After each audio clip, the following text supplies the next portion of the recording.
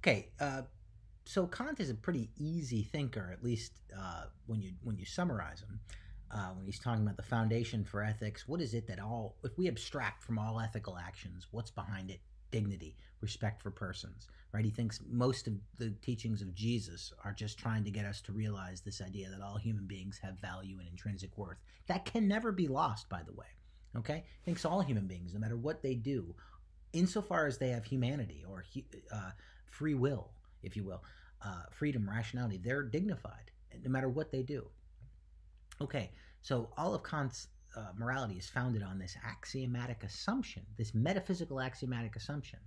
And remember, it's not, you can't find it in the empirical world. It has to be assumed, and it's metaphysical. It's spiritual, if you will. And so that summarizes his philosophy in a certain sense. And Kant has an interesting inference he draws from this. He says that if you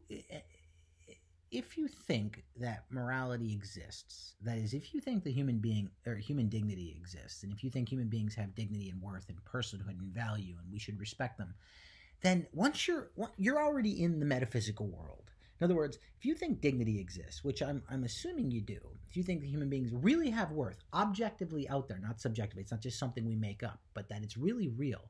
If you think that, you're already in the metaphysical world, and you're already into the bounds, you're into the area or the realm of religion. And he thinks that with the moral law comes this idea that God exists. That if you think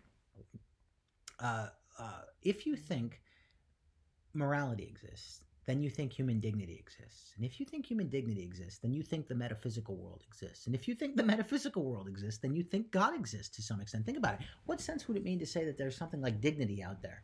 It's not, you're already in the area of religion. And so Kant thinks that morality necessarily assumes the idea of God.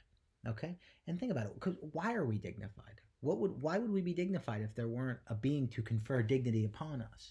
Or there weren't a being to explain this metaphysical reality, okay?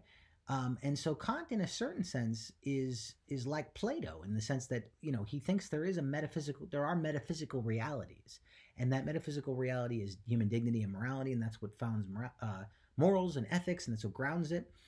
But once you're in that realm, you're in the realm of theology and religion. You're in the realm of God, and so he thinks morality assumes the existence of God to some extent. He thinks the idea of human dignity and the idea of human worth, if you believe in that, then you believe in God to a certain extent. And so this is called the moral argument for the existence of God, which says that, look, if you think objective morality, objective moral values and duties exist, then you in a certain sense have to believe in God, because without those things you can't have, without God you can't have those things. Now, I'd be interested, I know probably the knee-jerk reaction that most of you have is, well, you can still have morality without God.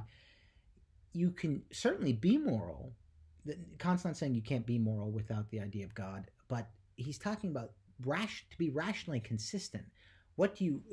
How do you explain a realm of objective moral values and duties, or a realm of a metaphysical concept like personhood and value and worth and dignity without getting into theology? So he's not saying that you can't be good without God. That's not what he's saying. He's saying you can't be rationally consistent. And those are two things people confuse.